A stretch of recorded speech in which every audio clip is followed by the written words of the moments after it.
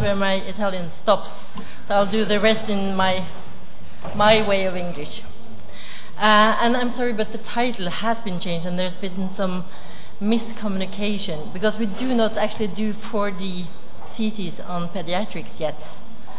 But I'm going to talk about pediatric low-dose CT, and with a special focus on CT angiographies. And I work at Rikshospitalet, which is a tertiary hospital in Norway.